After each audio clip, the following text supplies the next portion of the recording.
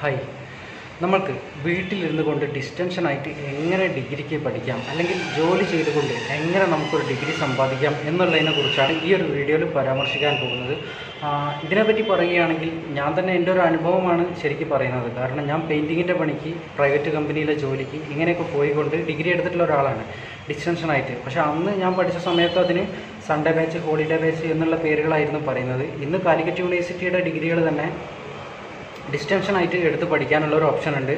അപ്പം എങ്ങനെയാണ് ഞാൻ പഠിച്ചു വന്നത്, അല്ല എങ്ങനെയാണ് നമുക്ക് ജോലി ചെയ്തുകൊണ്ട് പഠിക്കാൻ കഴിയും എന്നുള്ളതിനെ കുറിച്ചിട്ടാണ് ഇവിടെ പറയുന്നത്. അപ്പം നിങ്ങളത് ഏത് ട്യൂട്ടോറിയലാണ് അല്ലെങ്കിൽ ഏത് പ്രൈവറ്റ് കോളേജിലാണ്, കാലിക്കറ്റ് യൂണിവേഴ്സിറ്റിയുടെ അല്ലെങ്കിൽ ഏതെങ്കിലും യൂണിവേഴ്സിറ്റിയുടെ ഡിഗ്രി ഡിസ്റ്റൻഷനായിട്ട് കൊടുത്തിട്ട് ഞാൻ പഠിച്ചു വന്നത് കാലിക്കറ്റ് യൂണിവേഴ്സിറ്റിയുടേതാണ്. അപ്പം അതിന് ഒതുങ്ങുന്ന രീതിയിലാണ് ഞാൻ ഈ ഒരു വീഡിയോ തന്നെ ഒരുക്കിയിട്ടുള്ളത്. അപ്പം നിങ്ങളത് ആ ഒരു കോഴ്സിന് ചേർന്ന് കഴിഞ്ഞാൽ ഇതിനെന്തൊക്കെയാണ് വേണ്ടതെന്ന് ചോദിച്ചാൽ, എന്താ പറയുക, നിങ്ങളുടെ ഫോട്ടോ, പിന്നെ ആധാർ കാർഡ്, പിന്നെ നിങ്ങളുടെ SLC ബുക്ക്, ഇങ്ങനെ പ്രാഥമികമായിട്ട് നമുക്കൊരു പ്രൈവറ്റ് കോളേജിൽ അഡ്മിഷൻ എന്തൊക്കെ വേണം അതൊക്കെ തന്നെ മതി ഇതിന് വേണ്ടത്. അതൊക്കെ തന്നെയാണ് വേണ്ടത്. പിന്നെ എന്ന് പറഞ്ഞാൽ നിങ്ങളിപ്പം ഇതിൻ്റെ ഒരു യോഗ്യത എന്ന് പറഞ്ഞാൽ നിങ്ങൾ +2 പഠിച്ചിരിക്കണം എന്ന് നിർബന്ധമൊന്നുമില്ല. +2 ഈ അടുത്തൊരു കാലം വരെ അങ്ങനെയായിരുന്നു. ഇനിയിപ്പോൾ നാളെ നിയമം മാറുമോ എന്താണെന്നറിയില്ല. പക്ഷേ ഇപ്പോഴത്തെ വരെയുള്ളൊരു സംഗതി അനുസരിച്ച് നിങ്ങൾ +2 ജയിച്ചിരിക്കണം എന്ന് നിർബന്ധമില്ല. ഈ ഒരു ഡിസ്റ്റൻഷനായിട്ട് ഡിഗ്രി എടുക്കുന്നതിന് നിങ്ങൾ 18 വയസ്സ് പൂർത്തിയായാൽ മാത്രം മതി. 18 വയസ്സ് പൂർത്തിയായാലും നിങ്ങൾക്കും കാലിക്കറ്റ് യൂണിവേഴ്സിറ്റിയുടെ ഡിഗ്രി എടുക്കാം.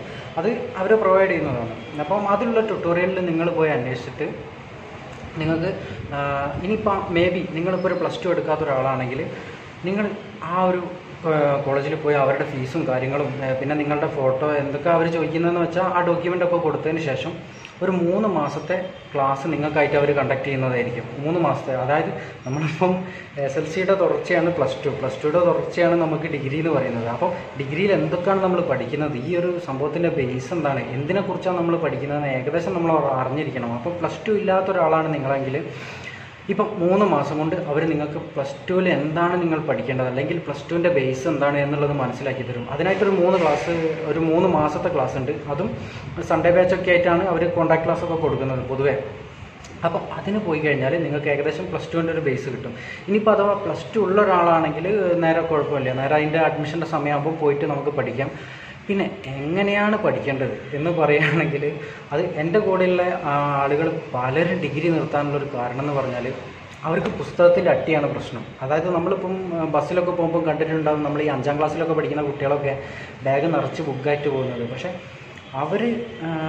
അവരുടെ ബുക്ക് നമ്മൾ ചിലപ്പം വലിയ കാര്യമാക്കി എടുക്കില്ല. കാരണം നമ്മൾ ചിന്തിക്കുന്നു അത് 5ാം ക്ലാസ്സിൻ്റെ സിലബസ് അല്ലേ, അത് അത്രേ ഉണ്ടാവുള്ളൂ എന്നുള്ള മൈൻഡാണ്. പക്ഷേ അതേ അട്ടി പുസ്തകം നമ്മൾ ഡിഗ്രി കാണുമ്പം ഇത് വലിയൊരു അട്ടിയാണ്, ഇത്രയും പഠിക്കാനൊക്കെ ഉണ്ടെന്ന് വിചാരിച്ച് അത് പക്ഷെ അങ്ങനെ കരുതേണ്ട ആവശ്യമില്ല എന്നുള്ളതാണ് പറയുന്നത്. ഞാൻ വന്ന വഴിയാണ് ഞാൻ പറയുന്നത്. അപ്പം നമ്മൾ ചെയ്യേണ്ടത് ഇത്രയേ ഉള്ളൂ. നമ്മളങ്ങനെ അഡ്മിഷനൊക്കെ എടുത്തു കഴിഞ്ഞ് ആദ്യമൊക്കെ ക്ലാസ്സിൽ പോകാനൊക്കെ ശ്രമിക്കുക. അതായത് ഞായറാഴ്ച ദിവസമൊക്കെയാണ് ക്ലാസ് കണ്ടക്ട് ചെയ്യുന്നത്. ഞായറാഴ്ച ദിവസം ക്ലാസ്സിനൊക്കെ പോയി, പിന്നെ അല്ലാത്ത ദിവസം നമ്മൾ ജോലിക്ക് പോയി അങ്ങനെ കണ്ടക്ട് ചെയ്യാം. ഫസ്റ്റ് ഇയർ ഏകദേശം 13 നിങ്ങൾ ക്ലാസ്സിൽ ഞായറാഴ്ച അറ്റൻഡ് ചെയ്യാൻ ശ്രമിക്കുക. പിന്നെ എന്താണ് അതിൻ്റെ ഒരു ബേസ് കിട്ടിക്കഴിഞ്ഞാൽ പിന്നെ നിങ്ങൾക്കത് മനസ്സിലാവും. അപ്പം ഇതിന് അവർ വാങ്ങുന്നൊരു ഫീസ് എന്ന് പറഞ്ഞാൽ ഒരു വർഷത്തേക്ക് 7,500 മുതൽ 9,500 വരെയുള്ള എമൗണ്ടാണ്. അതിനിടയിലുള്ള ഒരു എമൗണ്ടാണ് ഒരു വർഷത്തേക്കുള്ള ഫീസ്.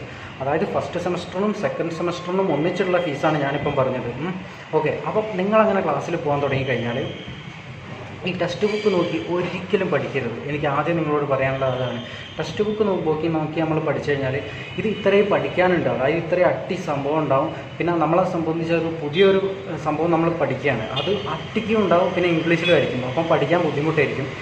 അതിനുള്ളൊരു ഓപ്ഷൻ എന്ന് പറഞ്ഞാൽ ഷുവർ ഷോട്ടാണ്. ഷുവർ ഷോട്ട് എന്ന് പറഞ്ഞാൽ അതൊരു ഗൈഡാണ്. ഈ ഒരു ഗൈഡ് ഒരു സെമസ്റ്ററിന് ഒന്നൊന്നുമല്ല ഉള്ളത്.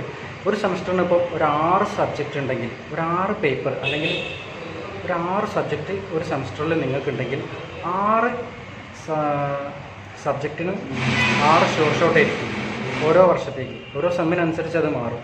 അപ്പം 6 ഷുവർ ഷോട്ട്, അതും ഇംഗ്ലീഷിലും മലയാളത്തിലും നിങ്ങൾക്ക് കിട്ടും. നിങ്ങൾക്ക് ഏതാ പഠിക്കാൻ സൗകര്യം എന്ന് വിചാരിച്ചാൽ അതെടുക്കാം. പക്ഷേ എൻ്റെ ഒരു സജഷൻ എന്ന് പറഞ്ഞാൽ നിങ്ങളിത് രണ്ടും വാങ്ങണം എന്നാണ് ഞാൻ പറയുന്നത്. കാരണം ഞാൻ വന്ന വഴി എന്ന് പറഞ്ഞാൽ അങ്ങനെയാണ്. അപ്പോൾ രണ്ടും വാങ്ങുക. ഇംഗ്ലീഷിലുള്ള ഷോർട്ട് ഷോട്ടും മലയാളത്തിലുള്ള ഷോർട്ട് ഷോട്ടും വാങ്ങുക. ഷോർട്ട് ഷോട്ട് പോലെ തന്നെ വേറൊരു ബുക്കാണ് എക്സാം പോയിൻ്റ് എന്ന് പറഞ്ഞിട്ട്. ഈ എക്സാം പോയിൻ്റ് എന്ന് പറഞ്ഞാൽ അവർ ഇത് 10-15 വർഷമായിട്ട് ഈ കാലിക്കറ്റ് യൂണിവേഴ്സിറ്റിയുടെ ഡിഗ്രിയിൽ എങ്ങനെയാണ് ഈ ഒരു വിഷയത്തിന് ക്വസ്റ്റ്യൻ പേപ്പർ വന്നത് എന്നുള്ളത് 15 വർഷമായിട്ടുള്ള ക്വസ്റ്റ്യൻ പേപ്പർ എങ്ങനെയൊക്കെയാണെന്നുള്ളത് അവർ അതിൽ കാണിച്ചു തരും. അത് ഒരു എക്സാം പോയിൻ്റ് എന്ന് പറഞ്ഞാൽ അത് നമ്മളെ ഒരു ക്വസ്റ്റ്യൻ പേപ്പർ ബേസ് ചെയ്തിട്ട് വരുന്നൊരു ബുക്കാണ്. അപ്പം അതിലെങ്ങനെയൊക്കെയാണ് ചോദ്യം വരാമെന്ന് നമ്മളെ പഠിപ്പിക്കുന്നതാണ്. പക്ഷേ എനിക്ക് കുറച്ചും കൂടെ ഒരു കംഫർട്ട് തോന്നിയത് ഷോർട്ട് ഷോട്ടാണ്. ഇപ്പം ഒരു വിഷയത്തിൻ്റെ ഷോർട്ട് ഷോട്ട് നിങ്ങൾ ഇംഗ്ലീഷിലും മലയാളത്തിലും വാങ്ങുക. ഇനിയിപ്പം ഷോർട്ട് ഷോട്ട് കിട്ടിയില്ലെങ്കിൽ മാത്രം എക്സാം പോയിൻ്റ് എടുക്കുക. ഓക്കെ, അങ്ങനെ എഴുതുക. അപ്പം ഷോർട്ട് ഷോട്ടിൽ അവരുടെ പരസ്യം തന്നെ ഇതാണ്, അത് ഷുവറാണ് എന്നുള്ളതാണ്. അതായത് നിങ്ങളിപ്പം കാലിക്കറ്റ് യൂണിവേഴ്സിറ്റിയുടെ ബികോമിൻ്റെ ഒരു പരീക്ഷ എഴുതാൻ പോയി കഴിഞ്ഞാൽ ആ പരീക്ഷയ്ക്ക് എക്സാമിന് ചോദിച്ച 80% ചോദ്യങ്ങളും അല്ലെങ്കിൽ 80 മാർക്കിൻ്റെ ചോദ്യങ്ങളും ഷോർട്ട് ഷോട്ടിൽ ഉണ്ടായിരിക്കും എന്നുള്ളതാണ്. അത് ഷുവറാണ്, അത് വരുന്നുള്ളതാണ്. അത് നമ്മൾ ഷോർട്ട് ഷോട്ട് പഠിച്ചാൽ തന്നെ നമുക്ക് ജയിക്കാമെന്നുള്ളതാണ്.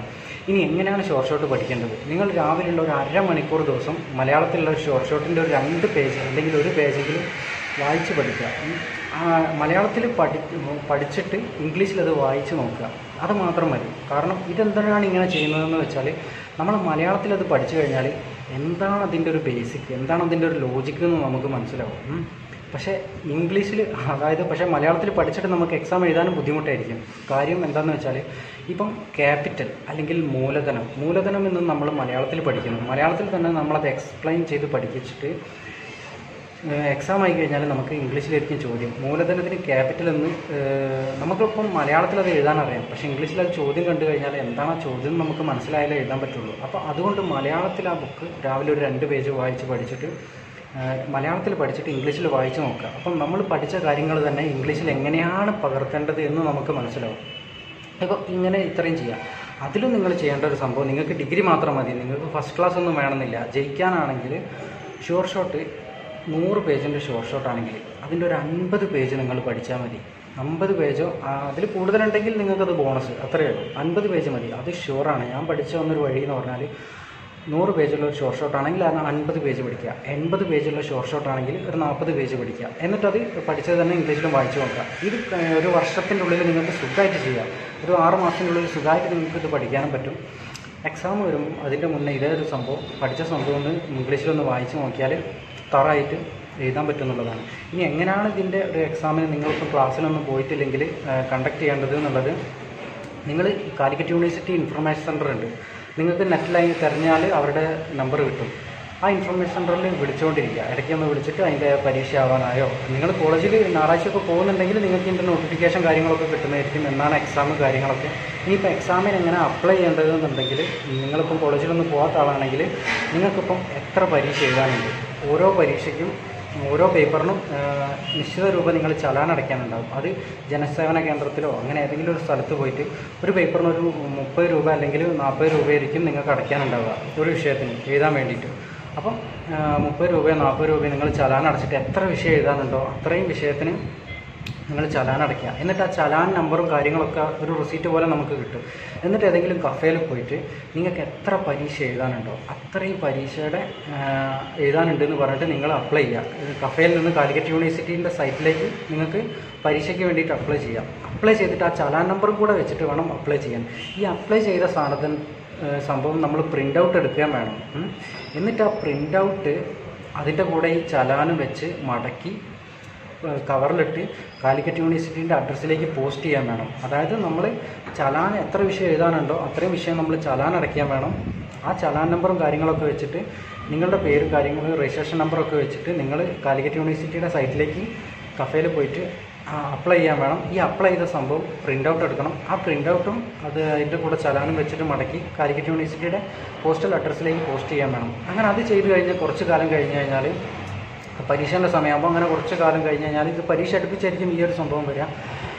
അങ്ങനെ പരീക്ഷയുടെ സമയമാകുമ്പം അവർ നമുക്ക് ഹോൾ ടിക്കറ്റ് ഡൗൺലോഡ് ചെയ്യാൻ സമയമായാലൊക്കെ നമ്മൾ നിരന്തരം അതിടയ്ക്ക് കാലിക്കറ്റ് യൂണിവേഴ്സിറ്റി ഇൻഫർമേഷൻ സെൻ്ററിലേക്ക് വിളിച്ചുകൊണ്ടിരിക്കണം. അവർ നോട്ടിഫിക്കേഷൻ എന്താണെന്ന് പറയാൻ നമുക്ക് ഹോൾ ടിക്കറ്റ് ഡൗൺലോഡ് ചെയ്യാൻ സമയമായാലൊക്കെ അവർ നമ്മളടുത്ത് അങ്ങനെ പറഞ്ഞു തരും. അതിനനുസരിച്ച് ഡൗൺലോഡ് ചെയ്യാം. അതിൻ്റെ അകത്തുണ്ടാകും നമ്മളെ സെൻറ്റർ. ഞാൻ പറഞ്ഞ പ്രകാരം പഠിച്ചിട്ട് എഴുതുകയാണെങ്കിൽ സുഖമായിട്ട് ഡിഗ്രി എടുക്കാം. ഇതിൽ എൻ്റെ ഒരു മോട്ടിവേഷൻ എന്ന് പറഞ്ഞാൽ ഞാൻ പഠിച്ചപ്പം സെമസ്റ്റർ ഇല്ല, ഇയർ വൈസ് ആയിരുന്നു പരീക്ഷ. First ഇയറിന് 6 subject, second ഇയറിന് 6 subject, third ഇയറിന് 9 subject, അങ്ങനെ ആകെ മൊത്തം എത്ര 21 സബ്ജക്റ്റാണുള്ളത്. അതിൽ ഞാൻ ഫസ്റ്റ് ഇയർ പഠിച്ചപ്പോൾ, ഞാൻ ജോലിക്ക് പോയിക്കൊണ്ടാണ് പഠിച്ചത്. ഫസ്റ്റ് ഇയർ പഠിച്ചപ്പോൾ 6 സബ്ജക്റ്റിൽ 1 ജയിച്ച് 5 തോറ്റ്. സെക്കൻഡ് ഇയർ എത്തിയപ്പം സെക്കൻഡ് ഇയറിന് 6 സബ്ജക്റ്റ്, അങ്ങനെ 6ഉം 5 സപ്ലിയും 11 വിഷയം.